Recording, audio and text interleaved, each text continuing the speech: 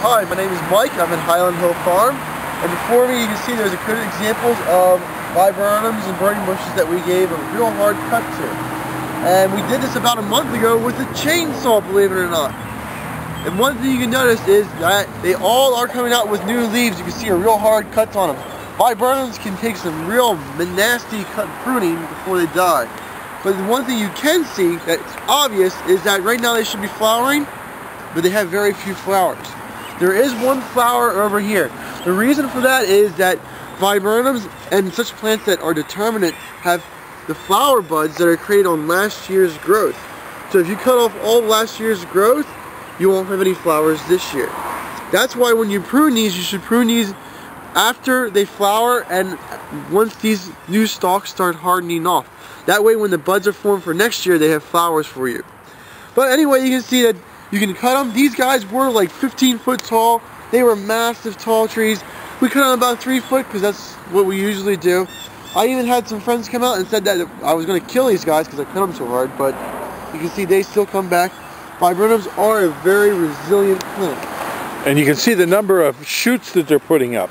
Yes, if you cut them real hard like that, they come back even thicker and fuller. Now this is a burning bush you cut back hard. Yes, that is.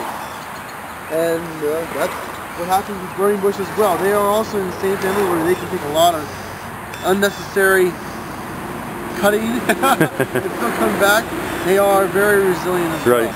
But these trees were so big that they were blocking the sunlight to other trees. For example, this is a red maple, a Japanese red maple, and it had just languished on this one side of the tree because these bushes were taking all the light from it. So it affected the quality and growth of other trees. So cutting down and cutting back on shrubs and nursery stock actually can help them and give you a better product.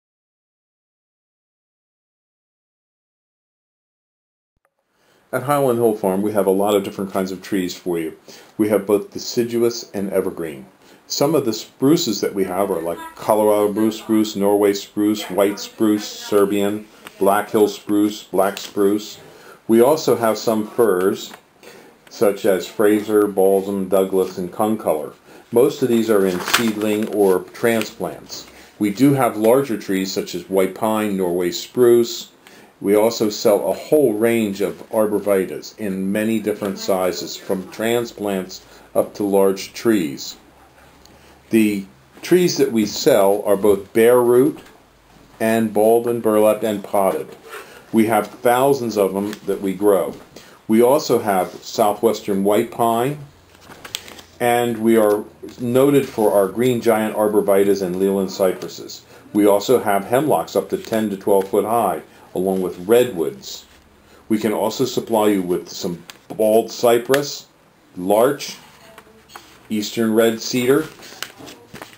In the way of shrubs, we have arrowwood viburnums, bayberry, blackhaw viburnums, a whole range of viburnums, dogwoods, red, twig, silky dogwoods, elderberries. We also have forsythia, common lilacs, Japanese lilacs, Peking lilacs. We also have nannyberry, ninebark, and things such as Russian olive, which some people think is invasive. But we do sell a wide range of trees and shrubs, including winterberry holly. So give us a call at 215-651-8329 as we do deliver and plant.